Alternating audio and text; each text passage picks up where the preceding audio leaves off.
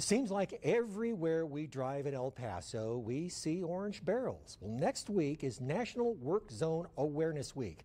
And here with what you need to know about it, TXDOT's Jennifer Wright. Jennifer, first of all, why is there a Work Zone Awareness Week? It seems like we can't help but think about them all the time.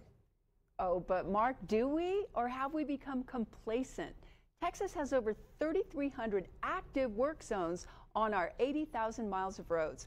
Locally, there are over a dozen from from Anthony to East El Paso, and more when you take maintenance work into account. Work Zone Awareness Week highlights what many of us have grown accustomed to across the district, because work zones can be dangerous places, and not just for the work crews. All right, so how many people were killed in work zone crashes? Last year in Texas, 205 people were killed in work zones, and only one of them was a highway worker. 175 were drivers or passengers, 27 were pedestrians, and 2 were bicyclists. In El Paso, we were lucky to have no fatalities, but we did have 12 serious injuries. All right, it may seem obvious, Jennifer, but how do we know when we're in a work zone?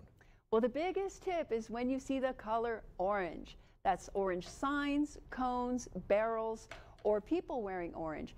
These are signs you are entering a dynamic situation, and road crews are only a few feet away from fast-moving vehicles. All right, so how should our behavior behind the wheel change? Well, ideally, not that much, because you should always be driving carefully and adhering to the posted speed limits. But especially in a work zone, you need to slow down, pay attention, expect the unexpected, and plan ahead for delays. All right, let's unpack that list. Okay, let's. First, slow down. Work zones have reduced speed limits, and these are for your safety as well as the safety of nearby workers. Obey them. Don't tailgate. Speeding is one of the major causes of work zone crashes. Pay attention. Be alert. Pay attention in construction zones, and keep in mind that while TXDOT workers may be injured or killed, there are more drivers killed in work zone crashes than highway workers. Expect the unexpected. Work zones have slow-moving, heavy equipment that can enter or exit the roadway unexpectedly. Be mindful that traffic configurations often change over the duration of a project, so the roadway you encounter may be different than when you last drove it. And lastly, plan ahead for delays.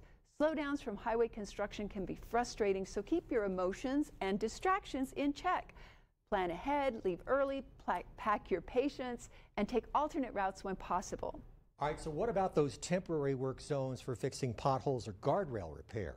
Well, okay, so work zones can also be marked by temporary signage, vehicles with flashing lights that warn a crew is ahead, and attenuator trucks that are designed to absorb impact with a car. But not all of them have barricades. So what if no one's working and all that's standing between me and where I want to go is a movable barricade? Only TXDOT workers and contractor crews are allowed in a work zone. And do you have an extra $2,000 burning a hole in your pocket?